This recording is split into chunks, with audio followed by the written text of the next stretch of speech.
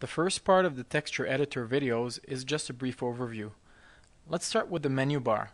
By default, all the tools will appear, but they can be deactivated by right-clicking on the toolbar area.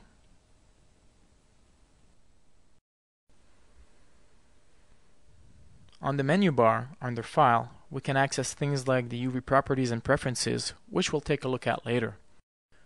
Under Edit, we can copy and paste UVs per polygon, create UV clusters, duplicate the UV projection, freeze the UV operation to free up the memory, and stamp the UV mesh to use the image as a reference to paint your texture. Under View, we have a bunch of commands and associated shortcut keys related to navigation tools in the texture editor, such as panning, zooming, and framing. We have other tools to hide and reveal UVs, set the image clip resolution, and options to show UV overlap and coverage. Pretty much all of the tools found under Tools and Select appear as icons on the menu, and we'll see them shortly. Under Snap, we can specify that when transforming the UVs, that they snap to desired areas such as pixel corners, edges, points, etc. Under Shader, we find all shaders that require a UV projection, such as another image or bump map generator, for example, that are connected to the same object.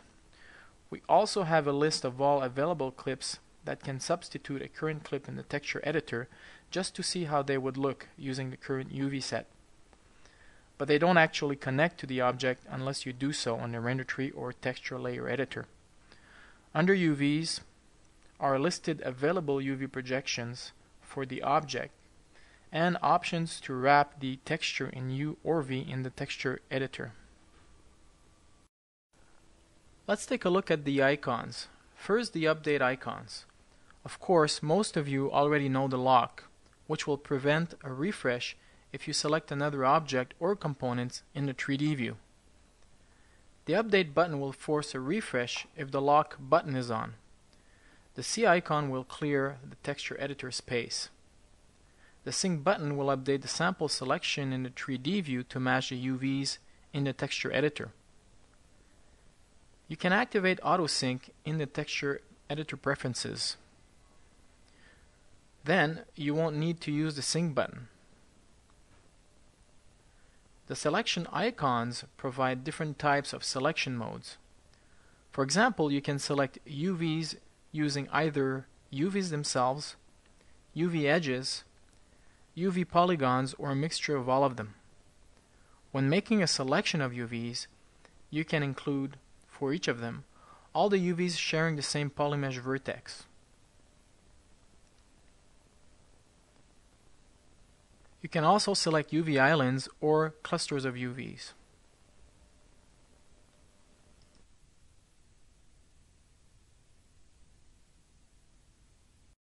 The View buttons will allow displaying or hiding the currently selected UVs.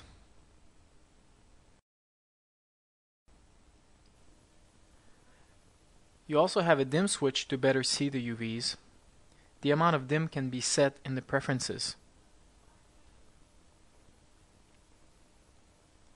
You also have the highlight buttons, which basically highlights UV coverage or UV gaps or holes.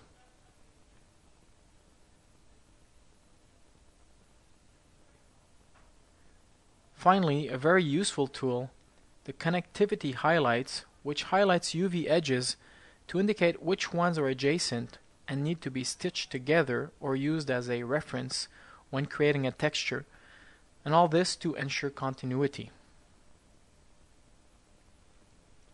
The Tools buttons include the Selection tool, the Move tool, and the Crop tool.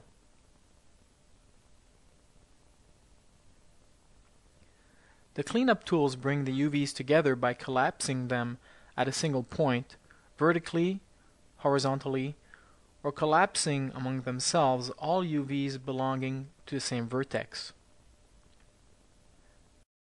The Polygon Cycling tools change the index of each UVs, rotating or flipping the texture without transforming any UVs in the texture editor. The projection selection provides the ability to select sample points of the object in the 3D view using the global X, Y, or Z plane. The subprojection tools are used to reproject a subset of UVs using a different method than the one used for the whole UV set, while remaining members of that same UV set. This is done for UVs that are still overlapping after the first projection. The Edit UV buttons are used to transform the location of UVs. You can scale, rotate, and translate UVs. You can use the Transform tool in conjunction with the Pivot tool, or specify the exact UV location by entering numeric values.